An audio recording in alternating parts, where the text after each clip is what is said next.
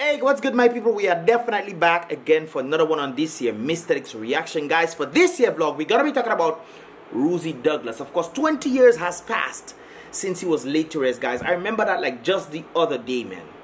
And the amount of people that were there, guys, people from all over the world were there to send Rosie off 20 years ago, man.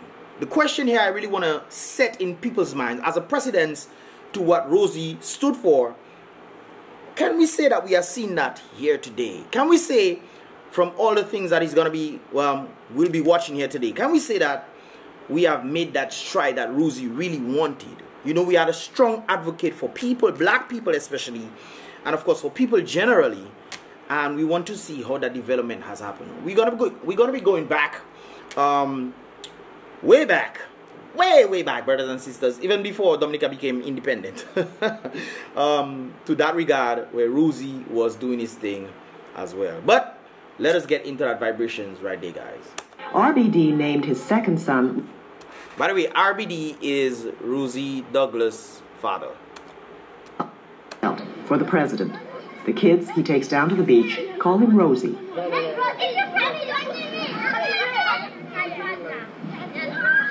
Rosie is 36 now.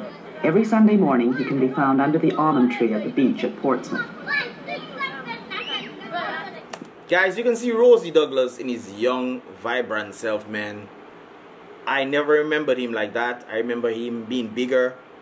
But Rosie, he definitely was a family and people person. You can pretty much tell by the way he used to play with the youths and them. And the comfortability factor that parents had with him around their children.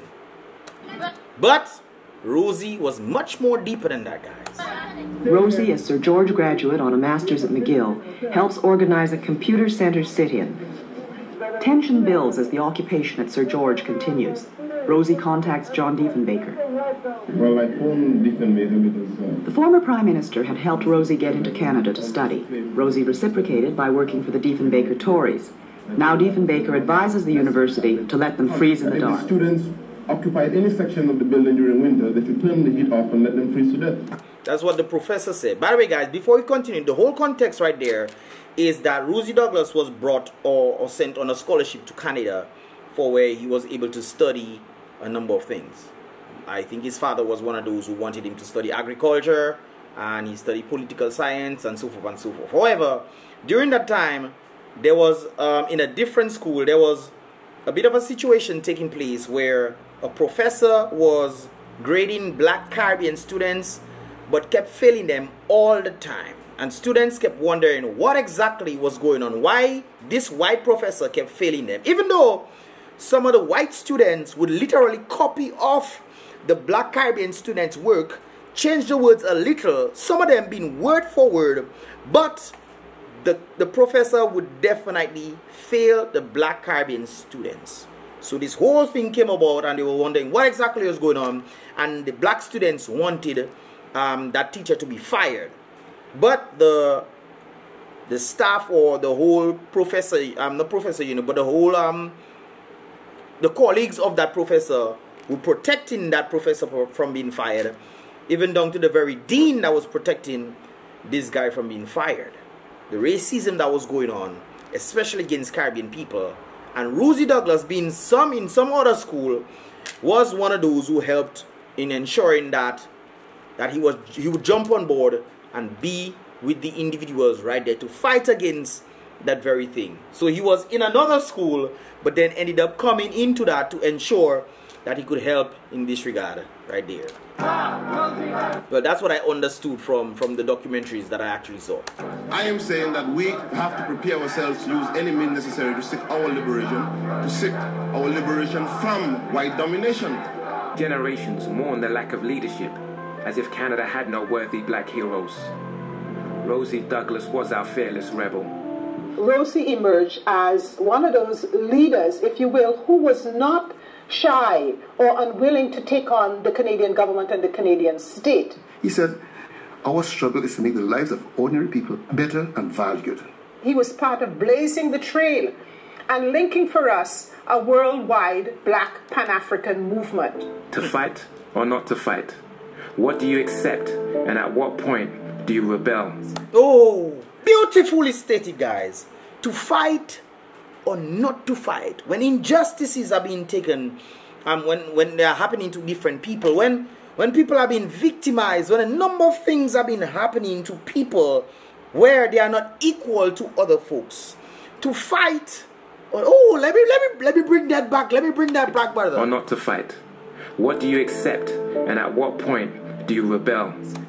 To fight or not to fight. What do you accept, and at what point do you rebel against that very thing, man?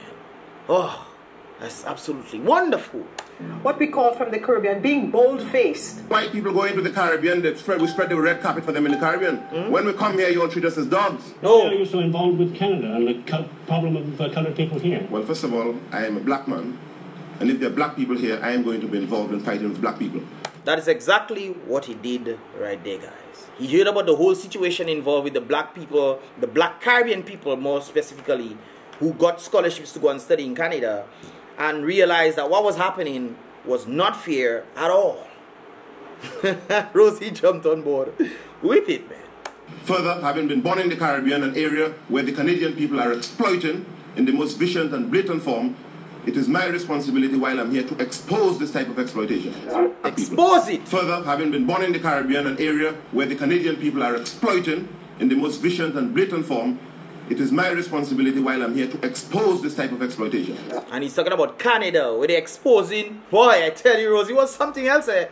The Rosie Douglas case began in 1969. This is what Rosie helped to think, you know, guys. This is what Rosie helped to ensure that black people were not being taken advantage of. In all fairness, there must be some form of fairness when it comes down to the elevation of black people and doing what is right, by right, for the people, man. At Sir George Williams University in Montreal. In February of that year, about 100 people, most but not all of them students, barricaded themselves in the university's computer center. Mr. George Williams, it started from a slow burn, but when it caught fire, it was catastrophic in a whole lot of ways. Now, this story is a bit interesting to understand because they jumped a lot of things. Now, based off the actual documentary that I saw, the burning of the buildings was not anything that the students wanted to do. The students wanted the professor to then be fired or for him to be removed or something like that. But the whole the association was protecting him. And when they felt like they got a leeway for them to finally, you know, when they started, you know, being told, when they were being told the different lies by the professor, as if they felt like they were getting somewhere, they realized that they were being lied to. The students realized that they were being lied to because they locked themselves in the rooms, in the computer rooms. There was no destruction, nothing like that. They locked themselves. They stayed in there for a number of days. People were bringing stuff for them, whatnot, and the association, the school association, finally told them, okay, yes, this is gonna take place. This is what's gonna happen, and so forth and so forth. But when they came out, they realized that they were pretty much being lied to, right?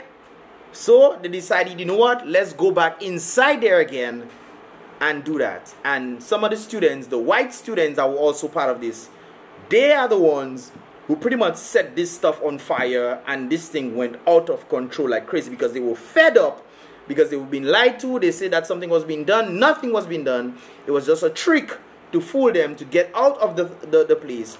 And then this escalated to where they started burning down stuff all over the place right there in the computer rooms, right? And there. So that's the context. They were protesting the alleged racism of a university lecturer. And what started as a peaceful protest turned into a rampage, with the occupants setting the building on fire and attacking the computers with axes. There was also another thing right there stating that they were infiltrators. So while the students did not burn anything down, or they were not causing any havoc in the place, they were pretty much cleaning the place and ensuring that everything was okay. They stated that there could have been infiltrators that went into the thing to cause this kind of chaos. It's interesting how this works. They send in individuals to create havoc in this whole situation, so it looks like the students as a unit are the ones creating this thing. It's only later on they found out that there could have been some infiltrators inside there that caused this kind of disruption, making things elevate even to another level right there, guys. So be mindful that same thing kind of reminds me of what took place in Roseau, guys, with the whole situation of them burning buildings and this kind of things there, when UWP had their rallies and stuff. After it was in the nighttime where folks decided to go and break things and go into places and all this kind of something there. There could have been infiltrators in there as well. And if you understand how the society works and understand how different things can happen, then it then looks like it's the very people who had the protest, the peaceful protest, by the way. It then looks like it was them that created this, but there are infiltrators in this thing. Up to now, they brought some of these individuals, including Lennox Linton and a number of others, to court. And not one person was charged as a result of that. Interesting. Anyways. Roosevelt Douglas was one of them. He served 2 years in a medium security prison. From jail, he's made a full-time career as a militant black power advocate. Hands up, Rosie Douglas! Hands up, Rosie Douglas! Now guys, keep in mind, this is 1976. Rosie left Montreal and went. This was the part where they were pretty much trying to deport him, and the people were trying to prevent him from being deported. So they were, you know, advocating for him not to get deported. To Toronto and started to stop the deportation of Rosie Douglas movement. Defend Rosie Douglas. This is where he rose to prominence in the black community. One of the things, for instance, that came out of all of this movement was the development of the transitional year program at U of T. That was Rosie. That began with Rosie. I think they're trying to deport Rosie because he's been a consistent struggle against imperialism all the time. He's been here. He's been outspoken. He's been a leader, and I think they're trying to silence him. This is a leader that we have to write down in history that spans not only in terms of Toronto, Canada, across the globe, and then coming back to his home country. And even though he's passed, there are monuments in that country recognizing that what he did spanned the globe. My question here is, from what he did back then, coming back to Dominica, is what we're seeing right now really something of the fight that Rosie Douglas had for the people? Not just in Canada, but for people generally. And we're going to be going to Dominica to see that vibrations right there. You see, the fight is not an individual fight. In other words, the assassination of Malcolm X or Martin Luther King did not end the black struggle. Indeed, it took it to a higher level. That's true. 100% true. Out of prison, Rosie was a changed, if not chastened man. But the RCF... So while they sent... It's interesting, eh? So while they sent Rosie into prison to try to break him, that kind of fueled that fire in him so much that he ended up even pushing that vibes into Dominica. Now you guys know the whole story with Rosie being a part of the African movement, the liberation of that, you know, against apartheid and this kind of things there. You know about Cuba. You know about a number of things where Rosie was fighting for the people. But this one we're leading into is indeed Dominica. MP regarded him as dangerous and in 1976 had him deported. Rosie lost 65 pounds. So this is him in Dominica right there. Pounds in a Canadian jail. He served a year and a half. Well, I go back to Dominica, the island I was born. The thing is, my life will always be threatened there because of the barbaric kind of laws, the almost medieval laws which have been passed in Dominica. Mr. Douglas sent Rosie to Ontario. No, Mr. Douglas they're talking about there is Rosie's father.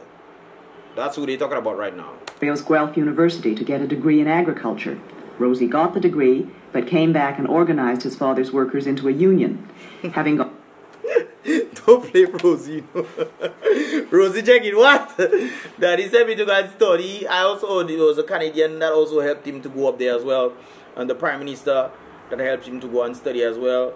But they sent him up there to go and study. And then he came back and organized his father's workers into a union. $1,000 in debt to pay some of Rosie's legal expenses. Mr. Douglas was not amused. Rosie, we're here right in the middle of your father's estate. There's acres of bananas and coconut. What would you do if he were able to leave it to you? Would you give it away to the workers? Well, I wouldn't give it away, but I would try to develop it in a manner which would allow the workers on the estate to enjoy a decent standard of living. The island is... I like that fact. Let's bring it back. The workers on the estate to enjoy a decent standard of living. The island is locked into a one-crop economy, selling all to a big British banana corporation. The small grower earns 6 cents a pound, or less than $2 for a 35-pound bunch. Dominica is an associate state, soon to be independent from Britain. So, you see, that's what I was talking about a while ago. What she is in reality is a banana republic. The situation is ripe for radicalism, and in a place called Grand Bay, the drums beat out a song against the CIA. Here, the most successful slave uprisings occurred, and recently a plantation owner was burned out. Because of its radical tradition, Rosie made his headquarters in Grand Bay. So Rosie was inspired in Grand Bay. That's what's up. With moral support from the Cuban government, Rosie is Fidel Castro. organizing hard around gut issues, setting up a canning cooperative and a literacy project. The marketplace at Portsmouth on a Saturday is... So guys, it doesn't really look much different. The marketplace in Portsmouth, this is pretty much what it looks like. This is the Gazebo area where they're trying to cramp everybody in. There's not much development. These things are pretty much broken down.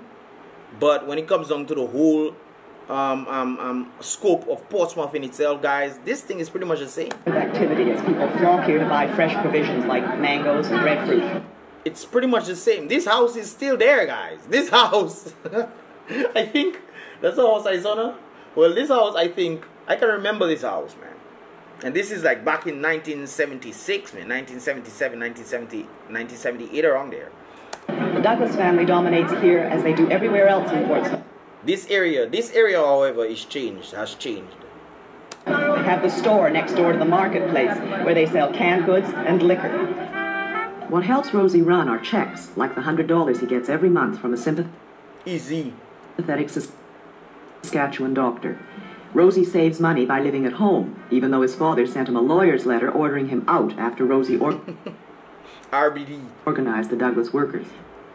The family's Easter picnic was Mr. Douglas' first afternoon off in years. He's 72. Grandson of a freed slave, at 23 he made $1 a day and somehow saved $700 in 2 years. He bought land and never looked back. All of us at one time or another, all of us, at 16 of us in the family, have worked with the old man from time to time, in one form or another, either on the estate or in building the cinema or on the farm or in the business, what happened. And we've all tended to stray away. Were things very difficult for you? Oh, very difficult in the beginning. You know, things are hard. But, you know, working all the time, making children, working all the time.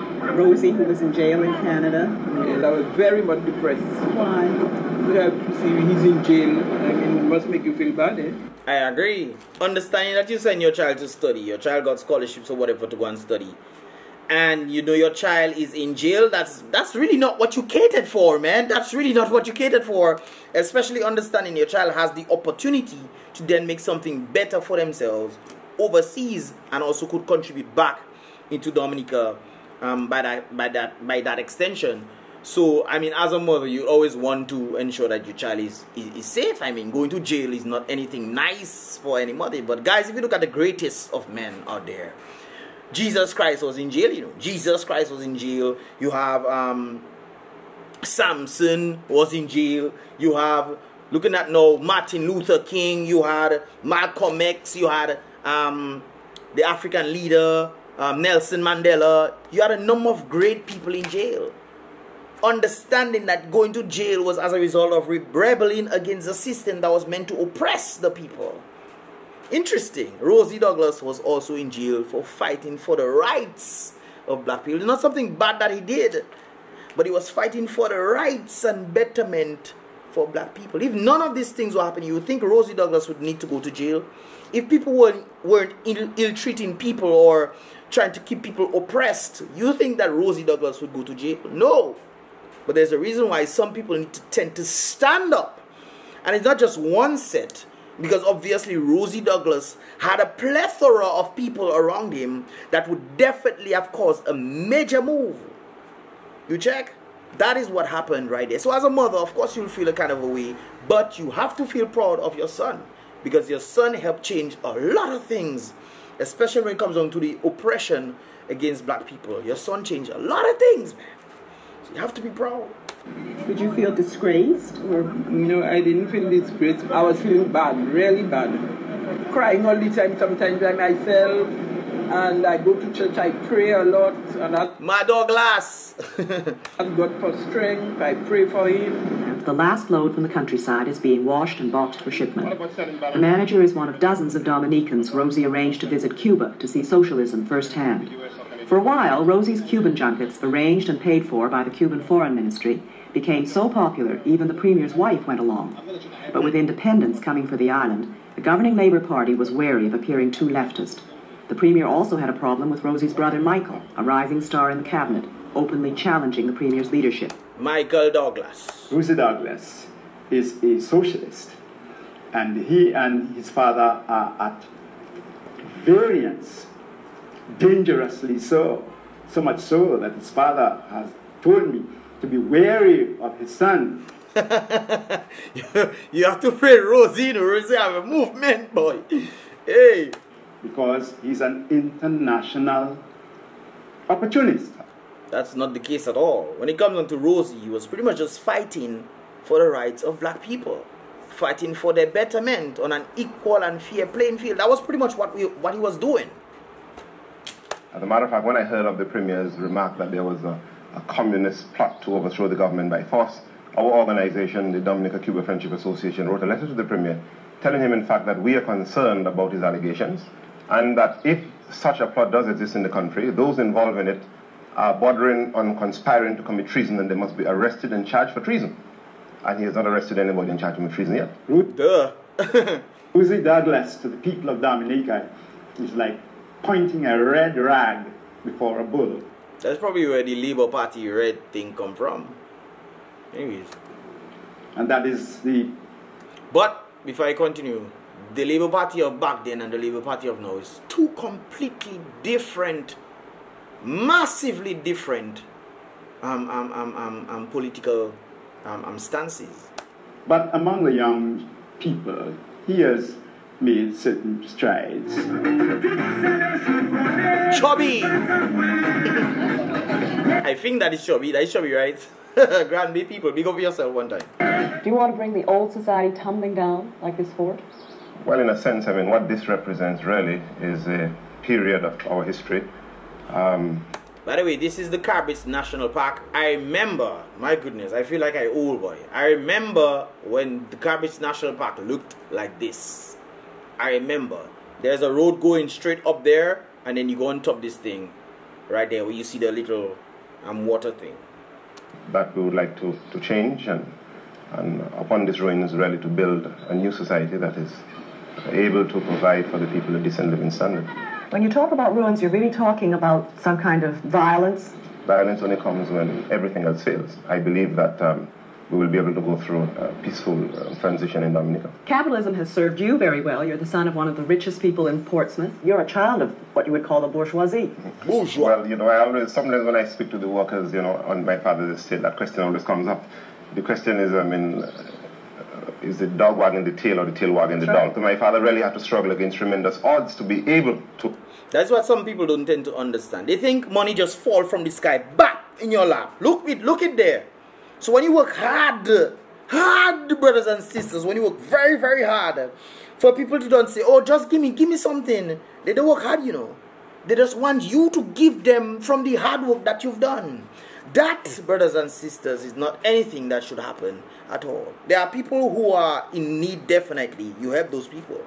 But then when a man is strong and strappy and he can do stuff, but he's just lazy, some of them just want women to just feed them. I don't understand this craziness. But still, people work hard for their stuff, man. And when you work hard for yourself, nobody help you work hard, you know. Some of them just sit down there and watch you working hard and wait for you to get a money so that they can come and ask you for money. Is that really fair? And this is what I believe Rosie was fighting against, because it is working hard, yes, but it is also giving others a fair opportunity to also work hard. To get to where he has gotten. But he was able to get to where he got because there was an abundance of cheap labor as well. Mm-hmm. So that is taking advantage of the workers, true. And by virtue of utilizing that cheap labor, he was able to accumulate enough at least to get his own children an education. So while I have a responsibility to him as my father and my family, who I try to always give the utmost respect, I also have a responsibility to the workers who produce that wealth, in fact, to enable me to get an education. And that is where elevation comes in, where others working hard but not taking advantage of the workers and to hope that one day that their children will get the same opportunity and more. Exactly. So everybody works hard, everybody benefits. Everybody's benefiting on an equal playing field. Yes, you own the stuff, but you have to treat your workers well. You have to pay them well. Don't give them little stipends and things just for them to eat, and then they go hungry, and then they work again, they eat, then they go hungry. No, there must be some sort of level of substance for each and every individual, which brings me to the present situation here today, guys. What is the elevation and standing of the people? Are people getting breadcrumbs, go hungry, and then wait for some other breadcrumbs every 5 years? Is that the case today, brothers and sisters? Help me know. Maybe I don't know. Help me understand. I was able to get. When Michael Douglas was called a communist, he said, "I'm not a communist, I'm a Catholic," and laid the matter to rest. Rosie wants many things for his island. He'd like to see tourists, a piano for the choir, and more Canadian aid. He acknowledges his debt to Canada. Guelph gave him a degree in agriculture he uses to good advantage in his organizing. Sir George gave him a political science degree and a lesson on political violence. Canada's prisons taught him how to survive in a jungle. Oh, okay. Now, guys, before we get into the vibrations right there, we are then fast forwarding in today in terms of the people and the elevation of the people. Are the people really benefiting? What is preventing free and fair vibrations or free and fair elections from taking place to help ensure that the people themselves in the country elevate? There's an important key point that I never really thought, but Rosie thought this out, and this individual is pretty much reiterating that same thing that actually makes sense when it comes down to the overseas voters. Guys, take a listen to this. Now, ladies and gentlemen, these amendments which are proposed, in my respectful view, to the extent that they do not address the essential components of free and fair election, the sanitation or the sanitizing of the voters list, campaign finance reform, to the extent that they do not address these two critical components of electoral reform, I would fully submit their meaning that they do not deal with the mischief which has been created in the last few years. In fact, that mischief would continue unabated, and that is why we in Dominica, insofar as those who adhere to law and order, are very concerned about the manifestation of electoral reform in Dominica as we speak.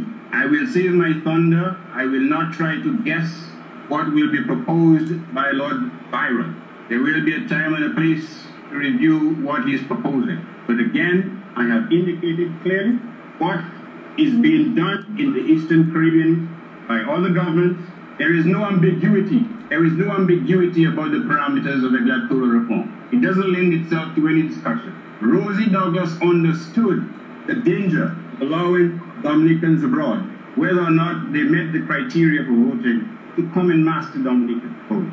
And that is why he proposed that overseas Dominicans could be allowed to vote in Dominica, but only for 2 or 3 seats designated to represent the diaspora. Oh, beautiful, brothers and sisters. Beautiful indeed. Overseas people can definitely come and vote. I think this is the solution right there, guys. This is definitely the solution. It is not preventing overseas people from coming to vote. It is letting overseas people have a specific seat, 1, 2, 3 seats for themselves. So when they come down to vote, or if they have to send down ballot papers or whatever, they vote amongst themselves. The diaspora votes in the diaspora constituency, and I guess they will have some representatives as well for them in that specific 2, 3 seats, whichever it is. So they vote amongst themselves, but they do not affect the rest of the people who actually live in there in the rest of the 21 constituencies, man.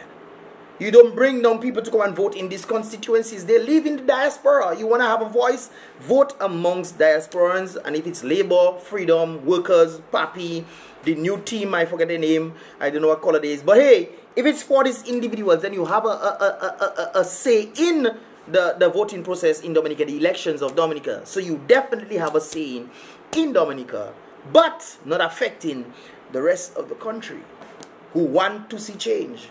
Because it's obvious, and we know based on the amount of planes that came in, that people were placed in different constituencies to help tilt the scale to the favor of the ruling team. You cannot tell me you didn't see all those planes that came in, the chartered planes that came in, the millions of dollars that was spent. You cannot tell me that. But that has not happened yet. And this is one of the things that Rosie wanted to see.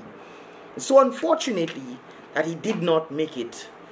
How long did he serve? I think he served about 2.5 years or a year and something. And then Pierre Charles came and he served like two and a half or 2 years. And then he himself died. That's crazy. Rosie died. One term, you know, Rosie died. Then your Pierre Charles died. Then Skero came Prime Minister. Right there. He stated that because he understood that to allow... Let me bring it back for you guys to understand. Whether or not they met the criteria for voting to come in mass to Dominica. So that is why he proposed that overseas Dominicans could be allowed to vote in Dominica, but only for 2 or 3 seats designated to represent the diaspora. Exactly. He stated that because he understood that to allow otherwise would be to deprive voters, residents in Dominica of the value of their work. 20 years after Rosie died, in fact, the anniversary of his death is Thursday, for God's sake. The nightmare, in my respectful view, he has envisioned in terms of thousands of illegible voters living abroad, descending on Dominica to vote in constituencies they were directed to. And now we have to wait to see where that takes us in an uncertain world in terms of democracy and the rule of law. Which brings us here today, guys. Here, this is Vince Henderson, this is Rosie, and this is Skerrit right there, guys. It's interesting to find out that when it comes down to what is taking place right now in Dominica, guys, can we then say that all what Rosie fought for, even bringing, oh my God, Rosie made a union, a workers' union, against his father's own business to help protect the people from being abused. What is happening right now, guys? Can we safely say that we are seeing the evidence of that presently? Can we safely say that we're seeing the rights of people not being violated? Can we safely say that we are not seeing people get victimized? Do you think Rosie right now, if he was alive today, would Rosie be like, yes, what is happening right now, that is what I fought for. That is what I fought for, guys. Then this next picture comes up right there, guys. The two who betrayed Rosie 20 years ago. Do you believe that this picture is true? Can you agree and say, hey, that this is definitely true? Based off what Rosie fought for, all over the world, including in Dominica as well. The rights for and by the people. Guys, what are your thoughts? Leave that, of course, in the comment box below. There's a lot more, guys. This took me like 2 days to prepare what you've seen right there. So I had a number of things. Guys, I can even go back and look at more documents that I actually had. That I would have posted up in there, but I wanted to break it down as short as possible, and this thing is about 30 minutes, man. This is crazy. But I hope you guys understood everything. Please definitely share this here video, guys, and also subscribe to this here channel if you enjoy vibes like this, guys. Let me know. Leave that, of course, in the comment box below, and let me know your thoughts on the whole thing. Do you think that if Rosie was alive today, that he would be happy about what is happening right now for the people? I know one thing he would definitely be happy for is that the infrastructures that they're building for those who are in need. But the question here is, who is really in need and who is in need are they really getting? Interesting. Many questions need to be answered, guys. But let me know your thoughts in the comment box below. Don't forget to subscribe and also give this video a thumbs up if you enjoyed it and understand it as well, guys.